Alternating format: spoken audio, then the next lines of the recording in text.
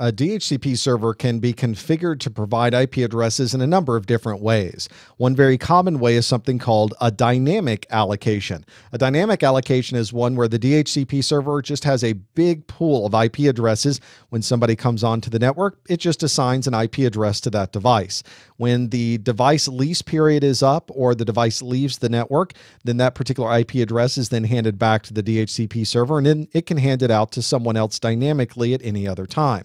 There's also a method called an automatic allocation, which is a very similar process to that dynamic allocation, but what the DHCP server tries to do is keep a list of all of the past assignments, and if you ever show up on the network again, it's going to reserve and hold that particular IP address just for you and give you exactly the same IP address you had the last time you were here.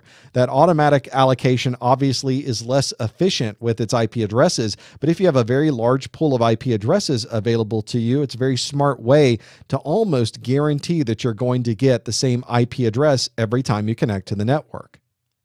There's also a static allocation of IP addresses that you can configure inside of your DHCP server.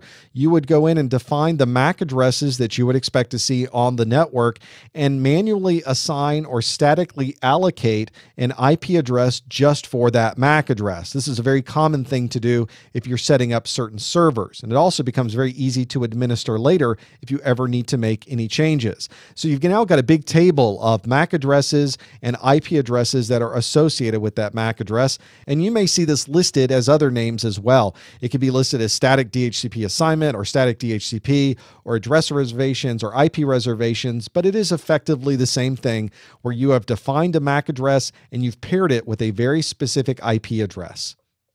If you look at your DHCP server, you should see something like this address reservation functionality. This is my router, which is also acting as my DHCP server, and you can see I've allocated a large pool of addresses. Anybody who connects to my wireless network or my wired network will get an IP address of 192.168.1.2 through 192.168.1.254. But I've also got two devices where I've created address reservations, and I've said if you ever see this MAC address, the N10-005 Charlie 5, that's my Prometheus server, and always give that the IP address of 192.168.1.6. If you ever see this MAC address, that's my Odyssey device, always give it the IP address of 192.168.1.9. Now this becomes very easy for me to manage. I can of course always guarantee that I'm going to get those IP addresses every time I connect to the network. And if I ever need to change those IP addresses, I can simply go into that reservation,